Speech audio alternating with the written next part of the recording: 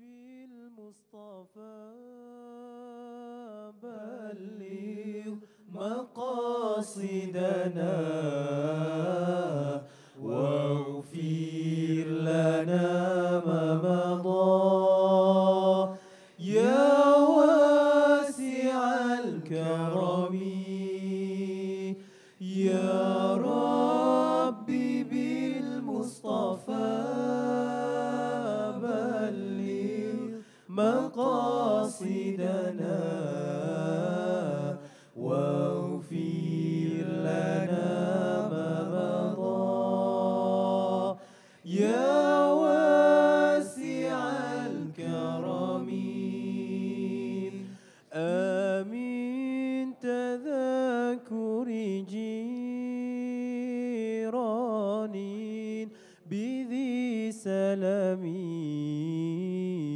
ماذا اجتدى دمعا جرى من مقلة بدمي يا ربي بالمصطفى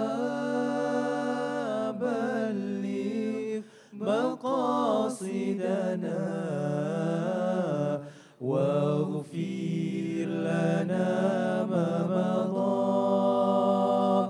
يا واسع الكرم يا ربي بالمصطفى بلغ مقاصدنا واغفر لنا ما مضى يا واسع الكرم أم هبت الريح من تلقاء كاظمة وأومض البرق في ظلماء من إضام يا ربي بالمصطفى بلغ مقاصدنا واغفر لنا ما مضى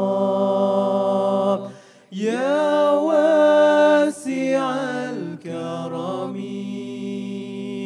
يا ربي بالمصطفى بلغ مقاصدنا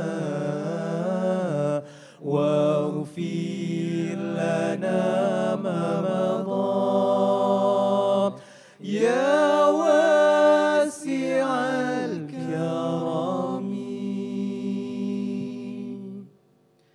Let us wholeheartedly sing together the Nagaraku, followed by the university song.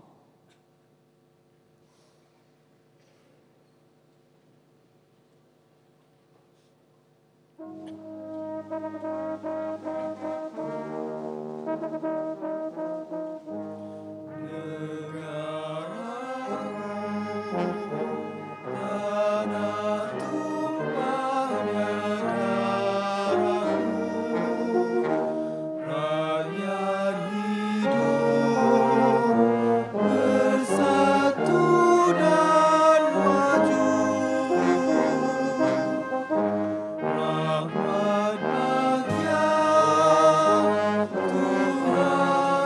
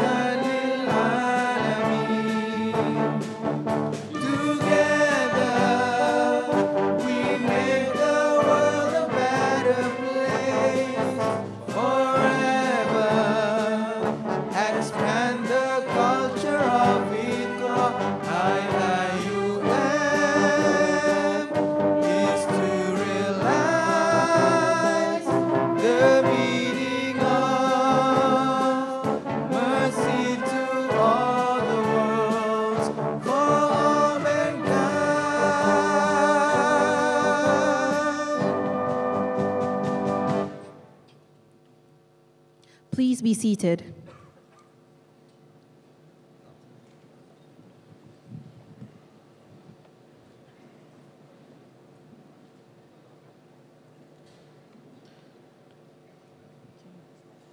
Honorable Tan Sri Datuk Sri Utama Dr. Rais Yatim, Advisor to the Government of Malaysia on Socio-Cultural Matters and President of the International Islamic University, Malaysia.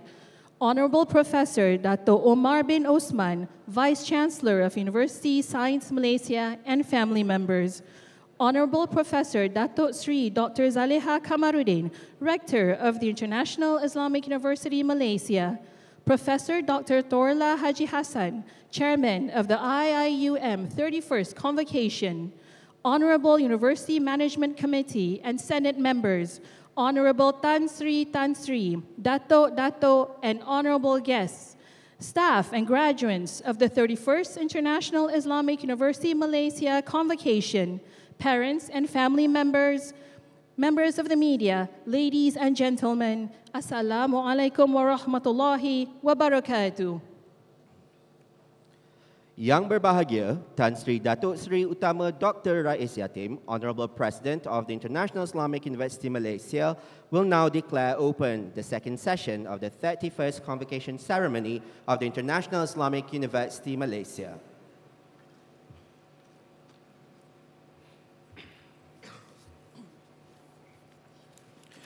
Assalamualaikum warahmatullahi ta'ala wabarakatuh.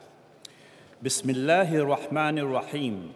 I hereby declare open the second session of the 31st Convocation Ceremony of the International Islamic University Malaysia for the conferment of degrees.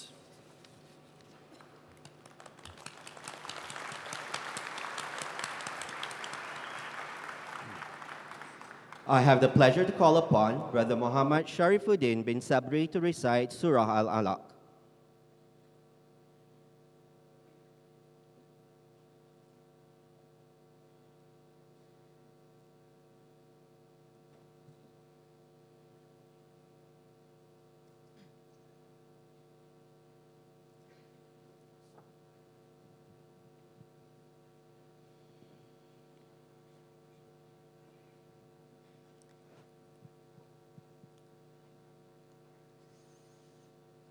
أعوذ بالله من الشيطان الرجيم بسم الله الرحمن الرحيم اقرأ باسم ربك الذي خلق خلق الإنسان من علق اقرأ وربك الأكرم الذي علم بالقلم علم الإنسان ما لم يعلم كلا إن الإنسان ليطغى أن رآه استغنى إن إلى ربك الرجعى أرأيت الذي ينهى عبدا إذا صلى أرأيت إن كان على الهدى أو أمر بالتقوى أرأيت إن كذب وتولى ألم يعلم بأن الله يرى كلا لئن لم ينته لنسفعا بالناصية ناصية كاذبة خاطئة فليدع ناديه سندع الزبانية كلا لا تطعه واسجد واقترب صدق الله العظيم.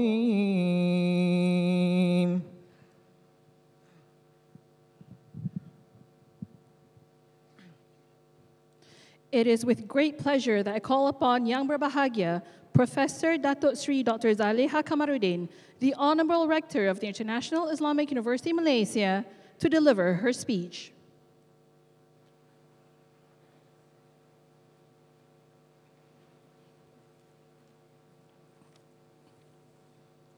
Bismillahirrahmanirrahim.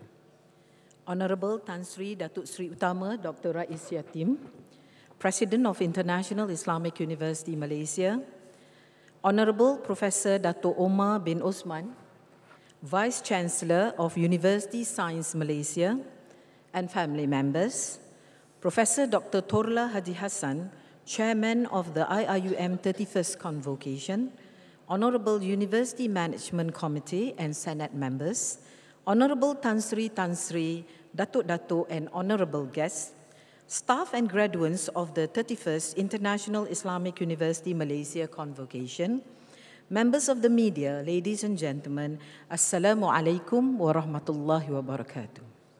Alhamdulillahi Rabbil Alameen, wassalatu wassalamu ala ashrafil anbiya'i wal mursalin, wa ala alihi wa sahbihi ajma'in. Alhamdulillah, dengan izin Allah, pada hari ini kita berkumpul, hari yang penuh bersejarah bagi graduan-graduan sempena Convocation kita yang ke-31. Pada hari ini saya percaya ibu bapa dan penjaga graduan semua berbangga dengan kejayaan yang dicapai oleh anak masing-masing.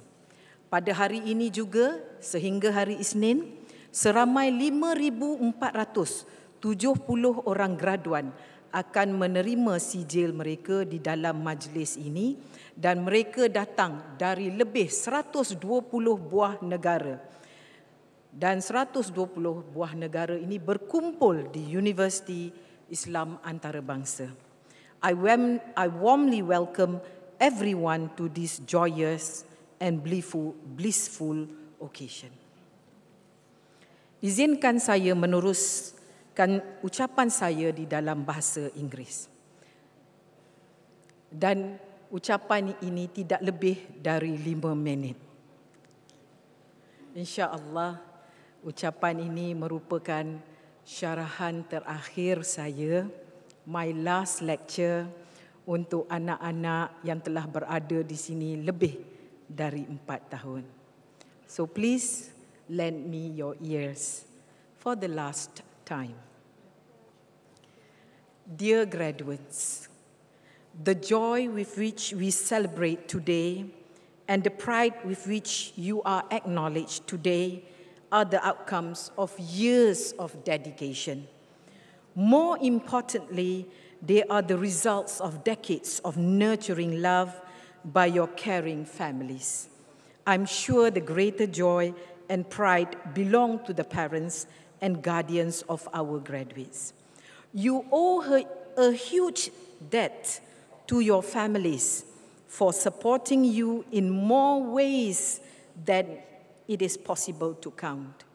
I thank all the families. Saya mengucapkan jutaan terima kasih kepada semua keluarga dan penjaga yang hadir di dalam dewan ini kerana memberi sepenuh kepercayaan kepada universiti ini untuk mengasuh anak-anak tuan-tuan dan perempuan di universiti ini yang kami gelar Taman Ilmu dan Budi, Garden of Knowledge and Virtue. You also owe a big debt to your lecturers who shared their time, talent, and knowledge with you. They set the bar high and challenge you to set and lift up to it. And you did. I invite today all the graduates in this room to stand up. Can you please stand up? It's not part of the speech. Please. You are standing as a sign of honor, and please give a round of warm applause to your families and to your lecturers.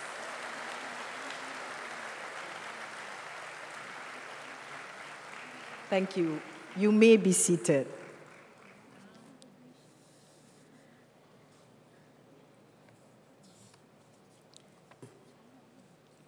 The recognition you celebrate today comes from the premier international Islamic research university. The crowning jewel of your achievement is the value-based education you earned in the past years. Now you have a clear vision of Islamic global ethics and values.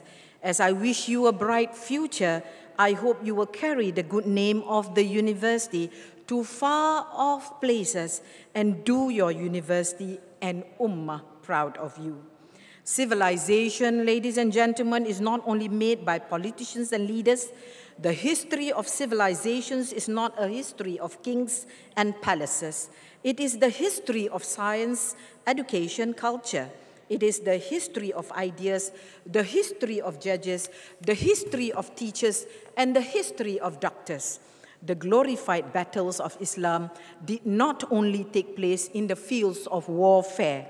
Our heroes are not only warriors. The jihad in the fields of knowledge is in the labs and libraries. It is the jihad that builds civilization and erects lasting edifices of glory. Remember, there's graduates, that Imam Abdurrahman al-Andalusi traveled for months to Baghdad to study with Imam Ahmad ibn Hanbal. Abu Hatim al-Razi walked on foot from Morocco to Cairo to seek knowledge. This is the real jihad.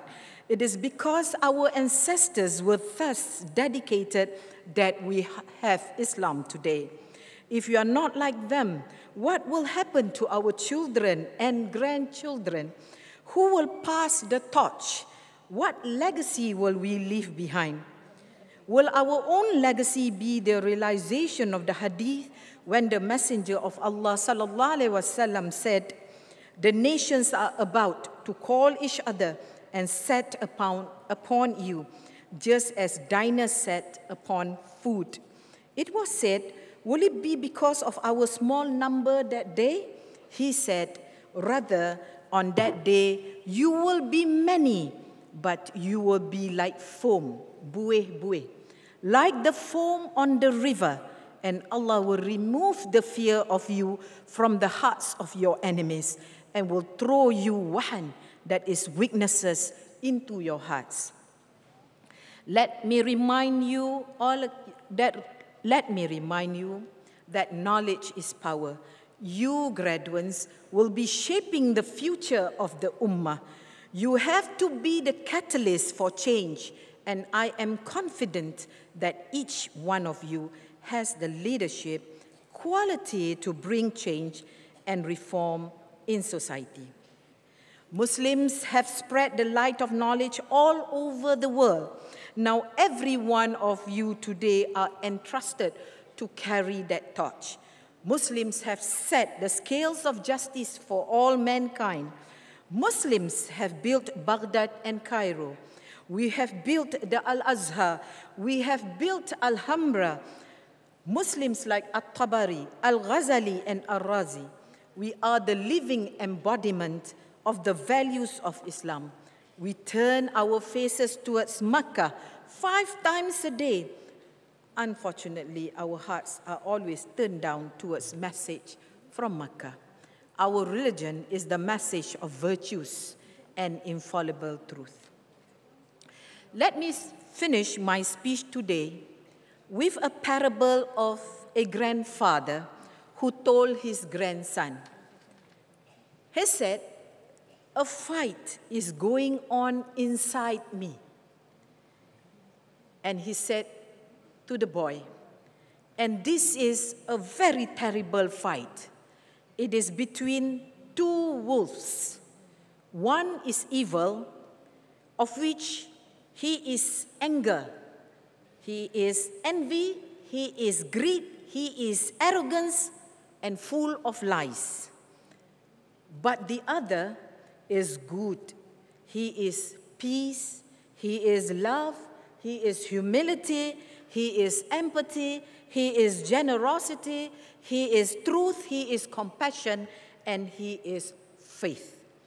This same fight is going on inside you and inside every other person too. The grandson thought about it for a minute, and then asked his grandfather, "So which wolf will win?" The old grandfather simply looked at the boy and said, "The one you feed." So, dear graduates, nurture the values you have gained in Iium for the sake of Allah. Your education in this university is certainly not the ultimate end. The steps you have taken on campus are part of a very long journey to serve the Ummah. Now cherish that and build on what you have to be catalysts for prosperity for yourselves, your families, your nations, and your Ummah. Finally, have a wonderful celebration today as Iium's newest alumni. My prayers and good wishes for you in all your undertakings. With that, I thank you very much. Wabillahi taufiq wal hidayah. Wassalamu alaikum warahmatullahi wabarakatuh.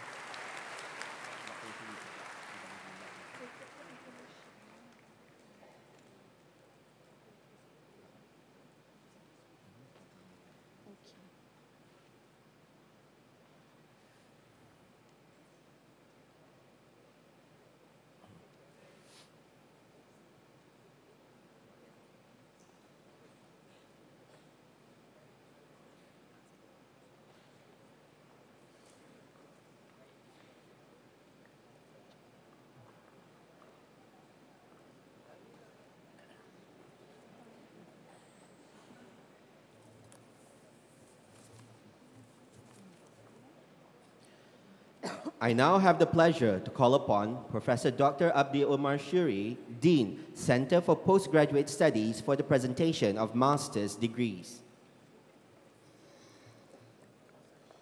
Assalamu alaikum wa rahmatullahi ta'ala wa barakatuh. I respectfully call upon Yang Berbahagia Tan Sri Datuk Sri Utama Dr. Rais Yatim, the Honorable President of the International Islamic University Malaysia, to present the master's degrees to the graduates. From the Ahmad Ibrahim Kuliah of Laws, Ahmad Najib bin Abdullah.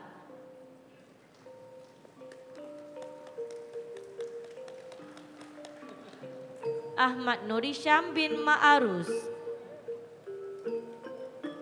Arifin Bahtiar. Muhammad Dulal Mia. Muhammad Arif bin Haji Kamis. Muhammad Ridwan bin Salih. Omula Sodik Olalekan. Zabihullah, son of Hafizullah. Atikah binti Abdul Razak. Farah Sherwani binti Mat Tahir. Ghaniya Abdul Ghafur. Jamaliyah binti Muhammad Kamil. Meliana Damayanti. Nur Syakira Aliana binti Alias. Nur Husna Emirah binti On. Nur Hazirah binti Zainuddin. Syafiqah binti Abdul Razak. Zimna Abdul Muhsin. Nurul Nabila Anis binti Mat Seman. Abdul Syukur bin Abdul Hamid. Mat Pasari. Nur Faiz Afsal bin Abu Bakar. Maryam Nazaha Ibrahim. Nur Aiza binti Muhammad Zain. Nurul Akmar binti Muhammad Hilmi. Nurul Fadlina binti Cik Daud. Nurul Hidayat binti Abdul Rahman. Sarah binti Muhammad Ali. Siti Zubaidah binti Helma Terlidi. Zuraidah binti Embong. Husain Wahid. Imihimid Ramal M. Ashaibi. Muhammad Radwan Arif bin Zakaria. Azhana binti Muhammad Khairuddin, Mujahide Borklu, Siti Raihana binti Harun, Zainatul Aznida binti Zahari, Abdallah Ali S. Mustafa, Abdul Maula M. Ali Tawir, Abdul Basit A.A. Bishala, Abdullah Salim Zain Bahamid, Abdul Wahid El Hadi Musbah, Abrini Arhuma Muhammad Ahmid, Adil Maraga E. Hamd, Ahmed Ali Agila, Ahmed Salim Abdul Salam, Ali Al-Sadiq Muhammad Al-Lafaz, Ali M. Ali El Garabuli, Ali Muhammad E. Muslati, Ali Omar E. Sagair, Ebtisam E. Muhammad El Gwil, El Hussein Muhammad I. N. Baya, El Makki Abdul Rajab Ganbur, Esedek Ali E. Edwiyar, Etomi Iramah Karim Muhammad, Ezedin Omaru, Fadil Ibrahim H. Abu Bakar, Faisal El Abdirrahman El Mahrik, Fathi E. Ibrahim El Falah, Fuad Yusuf M. Al-Zaiti, Galal Farhad M. Muhammad, Where? Stop here. Ganesan anak lelaki Vetia, Yeah. So, but have to announce this one. Gabriel Ali Gabriel Mukasabi, Gumahar G. Bakka, Harvinder Singh Ramde, Hussein M.H. Sasi, Hussein El Khadeki, Hussein F. Muhammad Megraisi, Ismail S. Bayut Lawar, Joshua Erickson, Khairul Anwar bin Shazali, Khalil Akbar Yabas, Mansur Abdallah Berwaila, Muhammad W. Muftah, Muhammad O. M. Berzi, Muhammad Hafizullah bin Mir Hasan, Muhammad Qasim Zargar, Kamil M. Ahmed Un, Nasir L. M. Shaibni, Nasir Masud Muhammad Al-Galal, Ozair Ahmad Omar Zada, Rajab Ali Moh El Hershawi, Rida E. Abdul Albisht, Rudwan Ibrahim M, Saleh S. Masud El Buseifi, Salem Aisyah Farhad, Subhi Sul El Edrisi, Swakar Ibrahim Abdallah, Tarik Al-Mabruk Owe Abul Qasim, Wail O.A. Syari, Walid M. Hamed A. Akra, Wisam O. Atia El Majdud, Aisyah Azfa Abdul Ghafur, Ajirah binti Haji Ismail, Hanak binti Yazid, Hakim Saleh K. Abu Daib, Fidrus bin Sukur, Hafizul Hasan, Ibrahim Musa Tijani, Muhammad A.M. Abdul Rahim, Muhammad Fitri bin Hussein, Muhammad Jiddatum, Muhammad Rizq bin Abdul Aziz, Shah Nazrin bin Hashim, Emilda binti Jamaluddin,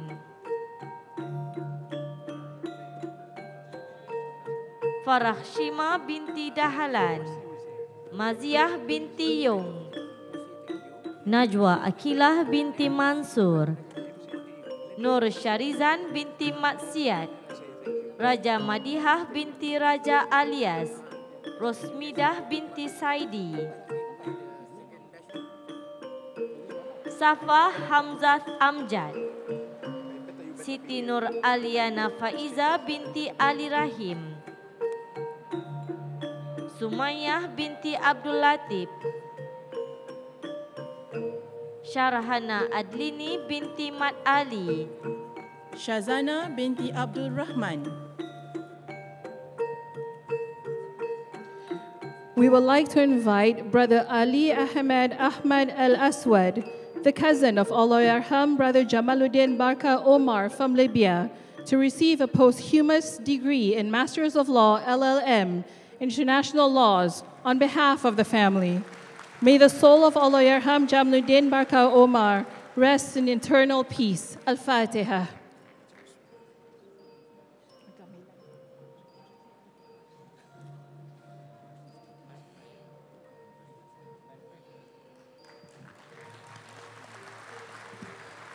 From the Kulliyah of Education. Popula Karim Hamid,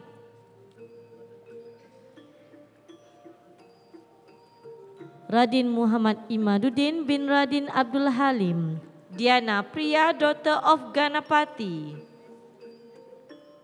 Nur Erma Idayu binti Ibrahim, Wan Zainira binti Wan Bakar, Alshwiya Hesa Ahmed, Khairul Amri, Muhammad Muslim bin Matzali, Zubir Asadi bin Muhammad, Azatirah binti Zubairi, Farhana binti Muhammad Razi, Khamisah binti Haji Salehuddin, Nur Karima, Putri Farah Diana binti Megat Suhaimi, Ahmed Hamdi Aisyah, Azlin binti Abdul Aziz, Nik Nurzakwan binti Nik Muhammad Nasim, Sakinah Hussein Elias Arifin, Abdul Hamid Abdul Salam, Muhammad Solih, Syaza Hazirah binti Muhammad Hashim, Lina Murshidah binti Hamzah, Masyitah binti Tajuddin, Syarifah Ummu Salamah binti Said Anas, Nur Khalila binti Azizan, Fadilah binti Muhammad Saleh, Nur Hasaniyah binti Ahmad. From the Institute of Islamic Banking and Finance.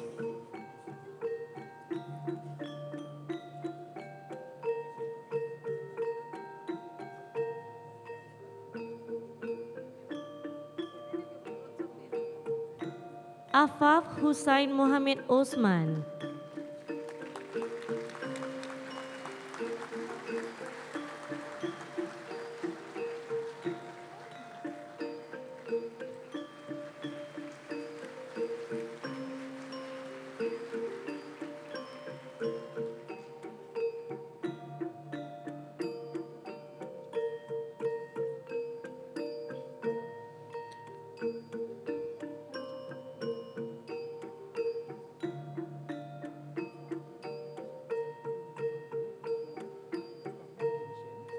Abdul Yosef Qaid Saad,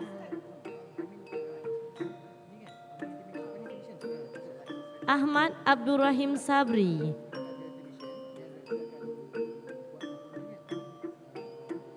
Ali Muhammad Ali Baharun, Ali Salim Hamad Al-Ja'afri, Chan Ying Aung Elias Muhammad Afzal Muhammad Osman, Faizal Asfan bin Muhammad, Khalid Muhammad Abdullah Mukaibal, Muhammad Farid bin Azhari,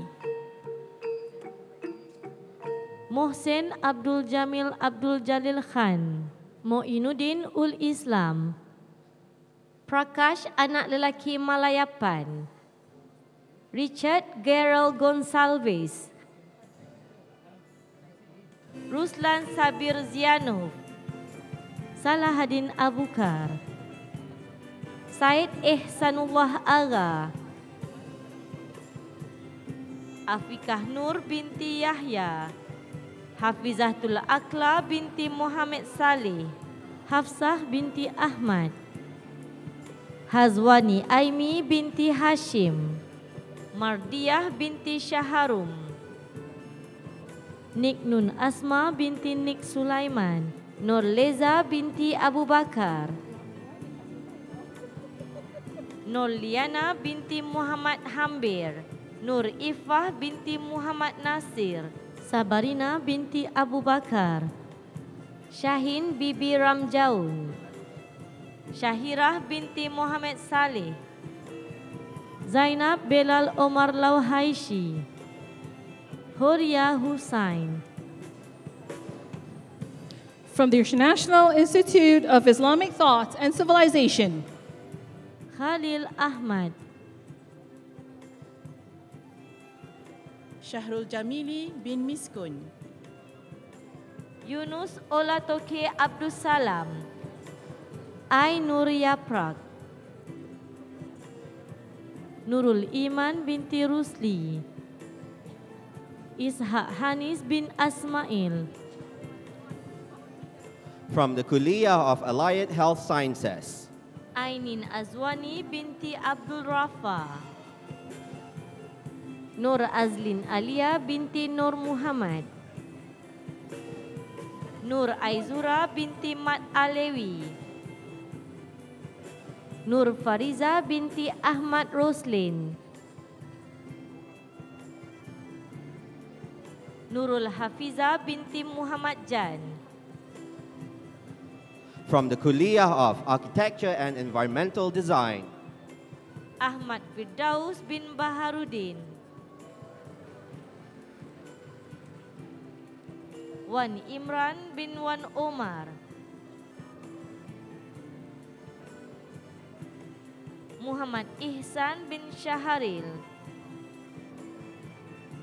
Said Huzaifah Said Omar, Zulfadli Azizi bin Bohari, Izzah Adibah binti Ismail, Adebayo Aminu Sarat Iyabode, Aina Nawarah binti Ibrahim, Aisyah Nadrah binti Ibrahim, Anizah binti Muhammad Saleh, Farah Ayuni binti Muhammad Hatta, Farah Dianah binti Ismail, Iman binti Fazil, Mirahida binti Murad, Nazirah binti Muhammad Nazir, Nur Aliani binti Yaakob, Nur Fadilah binti Muhammad Baruldin, Nur Dalila Nazihah binti Cik Hasim, Nur Amalina binti Ali Muhammad, Nur Aulia binti Rosni,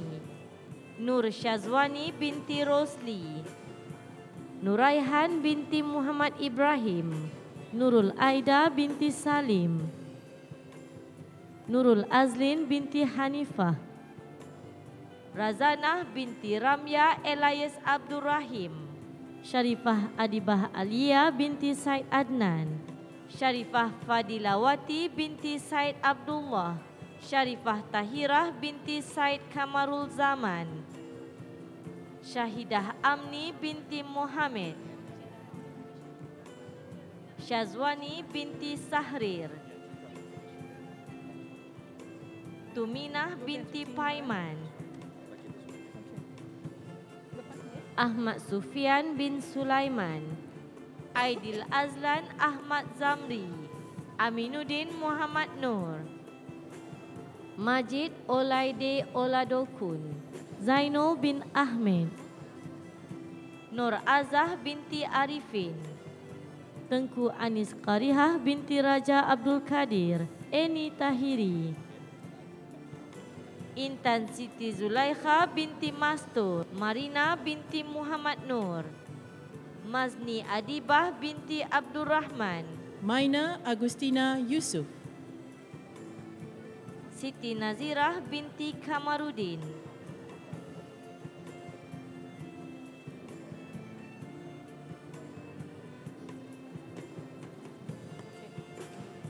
Thank you, Tan Sri.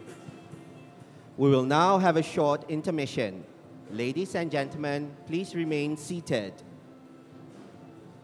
You will be entertained by the brass band from the Royal Tan Malay Sri. Regiment, 1st Battalion, Sungai Besi Camp.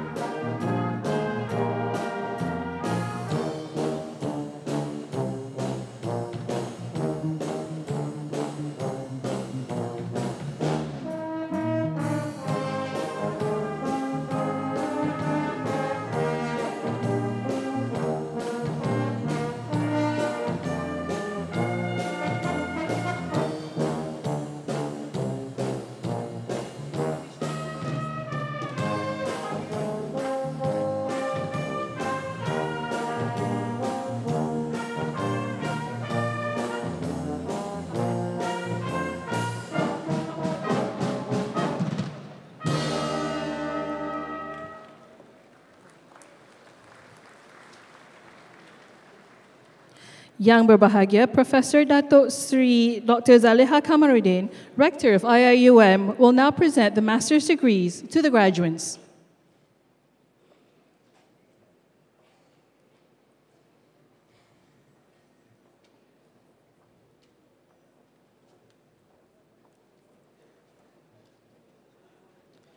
From the Kuliah of Economics and Management Sciences, Abdi Risa Muhammad Ali.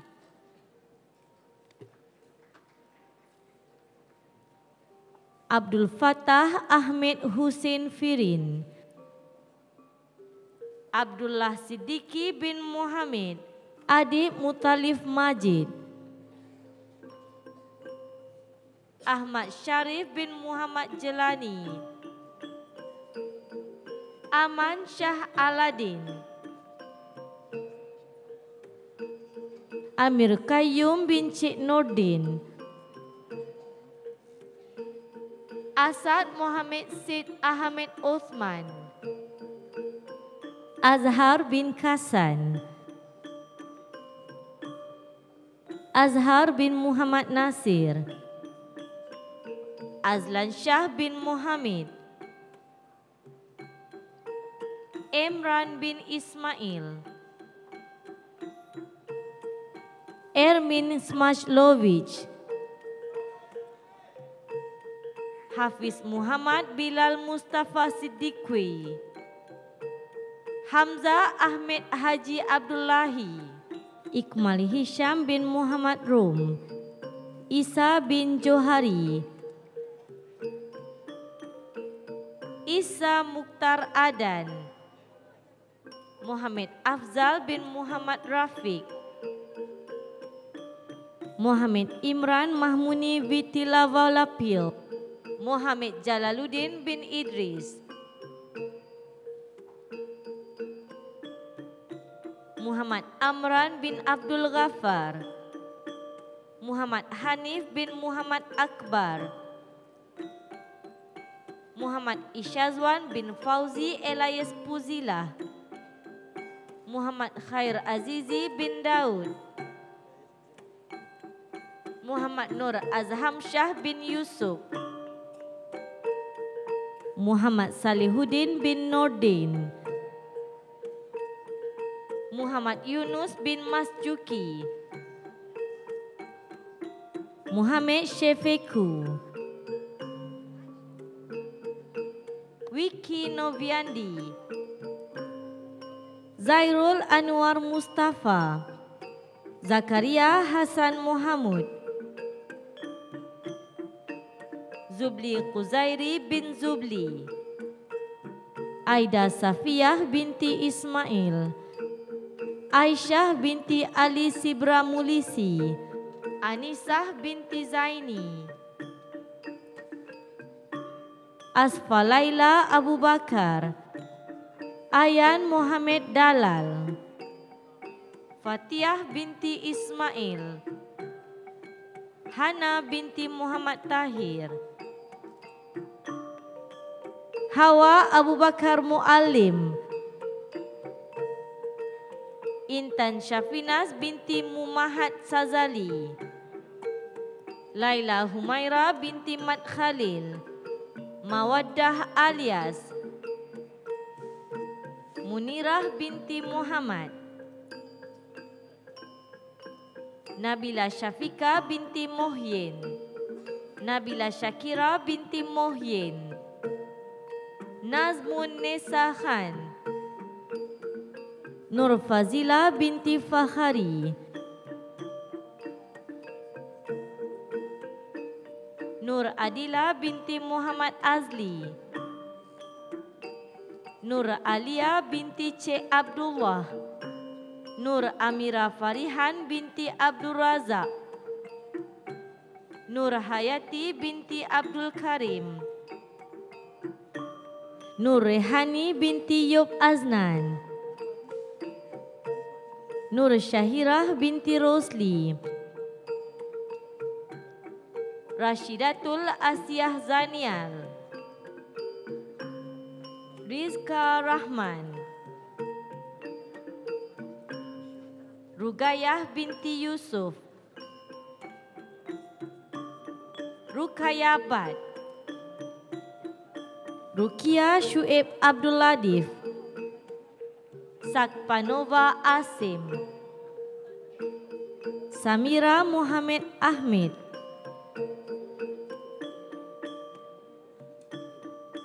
Sarah Abdulillah Muhammad, Sarah Kalim Ahmed, Sharifah Alia Al-Habshi, Siti Azrai binti Ahmad Akil, Siti Khatijah Sharina binti Nazaruddin, Siti Rahayu binti Matsum, Sri Sunarti binti Sumairi, Wan Nur Asfira binti Wan Aminuddin, Wahaidia binti Samai, Zaharah binti Muhammad Izzat, Muhammad Hanif bin Uthman, Nur Jamaluddin, Zuhair bin Muhammad Rosli, Abdiya Humaira, Khairun Nisak binti Taslim, Marhamah Mutahharoh, Nur Syafiah binti Abdurrahman, Nur Nadiah binti Ghazali, Nurul Falihin binti Abdurrazak, Abdi Rizak Muhammad Muhammad, Ahmadu Tidiane Conde, Ahmed Bashir Ibrahim, Alaeddin MH Abid, Belal SM Alakhras, Fahmi Alim Fathul Ihsan, Kamal Syafiq bin Zakbi, Khairul Hamzah bin M. Rusdi, Feraz AH Kawasmih, Ismail Ali Ahmed, Khalid Omer Muhammad, Muhammad Izzuddin bin Zainuddin, Muhammad Faiz bin Harun, Wira Amirul bin Syafi'i, Zaid bin Khalid, Amina Zilic, Dwi Rahayu Virgianti, Farah binti Yazid, Fatin JM Alakhras, Hamdi Omar Hasan, Jihan Ali Hasan, Mariam Jumah Mariwa, Nurlinda binti Yahaya, Nurul Fatihah binti Sulaiman, Nurul Farhana binti Zainurin, Nusari Arya, Rahmadiyah, Rozaini binti Cik Nordin, Sal Syabila binti Abu Husin, Siti Syazwina binti Awang, Wan Nur Amalina binti Wan Saidi, Anis Ur-Rahman, Grandis Imama Hendra, Khalik Pratama, Muhammad Mukhlis bin Ahmad Fuad, Ainul Basirah binti Abdul Wahab, Hamidah binti Muhammad,